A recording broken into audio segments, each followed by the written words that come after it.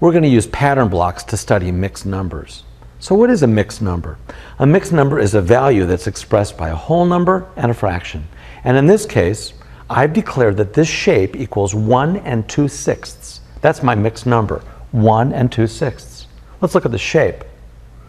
It has 1, 2, 3, 4, 5, 6, 7, 8 triangles, and I've decided that each one of these represents a sixth. 1, 2, 3, 4, 5, 6 of those are 1, and 2 are the 2/6. Let's color these and see what this all means. I'm going to color all of the 6/6 red. So here we go.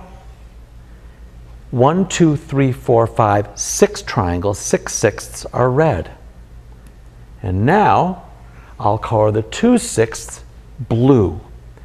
So the red is 6/6 or 1, the blue are 2/6, that's 1 2/6. There is your mixed number. Now I can also change the colors if I want to. I can add some green.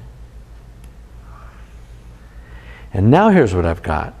4, 1, 2, 3, 4/6 are red, 2/6 are green, 2/6 are blue.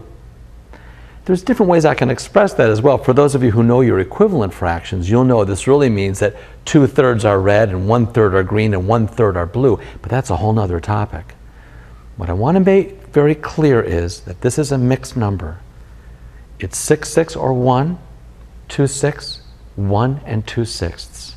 1 2/6 represented by these pattern blocks.